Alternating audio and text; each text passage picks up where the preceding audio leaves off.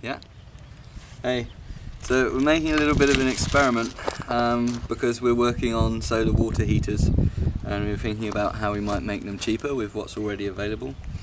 And we noticed that, you probably noticed the same, stones, they get hot. That's heat contained.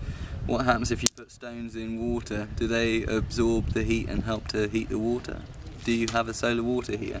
So this is the prototype. It's stones in a bottle with some water in the bottle. I know, that's crazy. And now we're going to leave it in the sun and see what happens. What happened when we tried it the first time? Well, when we put the stones in and then put the water in. When it was already hot? It was already warm enough. I'd be comfortable taking a shower in that. I mean, especially in this kind of climate. So I would say we've already got warm water tested.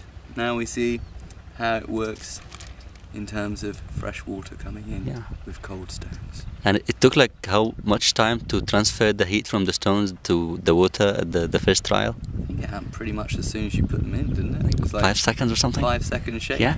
Hot water. So it could also be an instant shower if we leave the water out.